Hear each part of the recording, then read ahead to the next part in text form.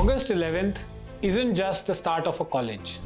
It's the beginning of something you will carry for life. Over the next 4 years, you will not just learn tech, you will live it.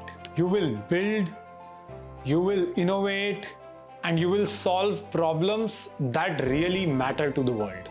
This orientation week, you will meet people who will push you, who will grow with you, who will learn with you, and most importantly, you will make friends with.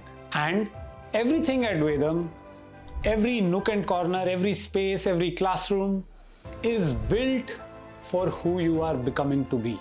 This is where it all begins. It's not just a course, not just a degree, but a start of a new future for you. I really can't wait to meet you all and to watch you grow from here. See you on day one.